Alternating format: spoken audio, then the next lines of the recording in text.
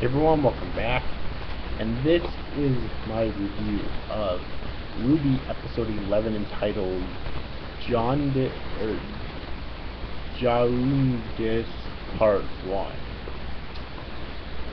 Alright, so kicking into another two-parter, kicking into a lot of episodes here that are, well, quite short for one thing, but also meant mainly for comedy rather than anything else.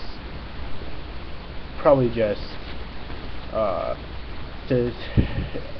like build up for future episodes though, because when this episode gets into the action, it does it really fucking well. Alright, so yeah, anyways, Ju-on is having a stage match with Cardin Winchester in the assembly area and is soundly defeated. Following the match, Lena Goodwitch advises dispirited Ju-on about the efficient use of the aura during combat.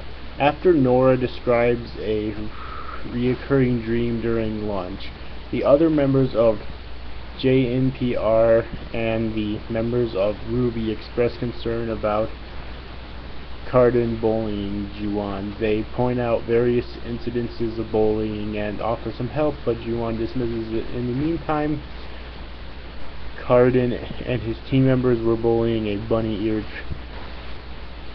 faunus girl, Velvet Scarlatina. I don't remember her name actually being brought up, but whatever.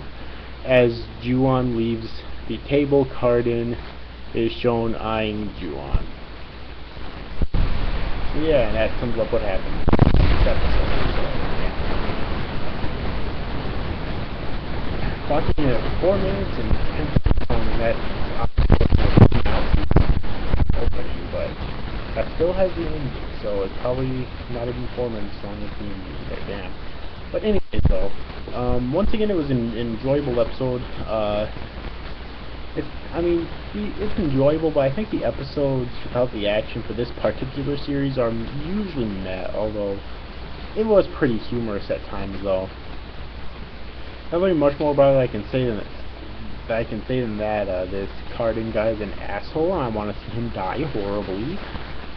This doesn't really seem like a very dark series, so I doubt that he will die horribly. If he does end up dead, it probably won't be, like, graphic or anything, which is a bummer, really. So yeah, but anyways, I hope you enjoyed this review, guys. See you after, guys. Thanks for watching. Bye bye.